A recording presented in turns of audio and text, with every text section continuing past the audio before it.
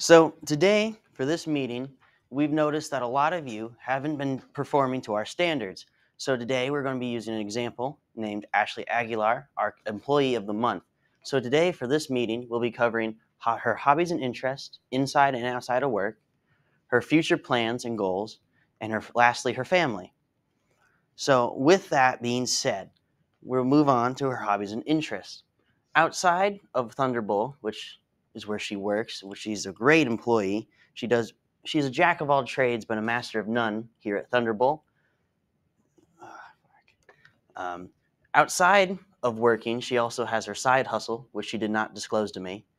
Other than that, she enjoys listening to music, which she did not disclose the artist, but she loves music in general as a blanket topic, as well as she enjoys the color pink. But of course, being a good star employee, this is more than just your own hobbies and interests. Without having a future goal in mind or a plan for your future, you will not exceed. This is another reason we think Ashley is a great example of a good employee, because she has a plan to be a nurse. She plans to either attend Metro, UMNC, Nebraska Methodist College for her future. She has plan to get an RN, which is a registered nurse, and a BSN, a Bachelor of Science in Nursing.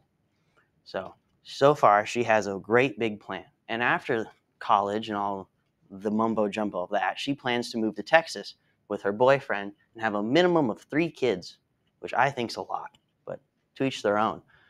Furthermore, she plans to live in a ranch-style house, which I forgot to get a picture of, sadly, which is basically just a big open floor plan, big family room style of house.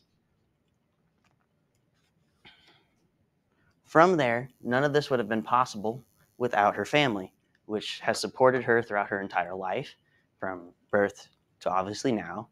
And starting that list is her mother, Marion, her father, Manuel, her brother, Kevin, and her sister, Denise. And of course, not all loves from family. Moxie, her lovely tabby cat. Look at this. But throughout this, sadly not with us, is her grandmother, which she said was her biggest support through her life and one of her best supporters for all her ideas and helped understand what she was going through. From there, we're going to recap our entirety of this meeting. We covered her hobbies and interests, her future plans, and lastly, her supporting family. Thank you, and now get back to work.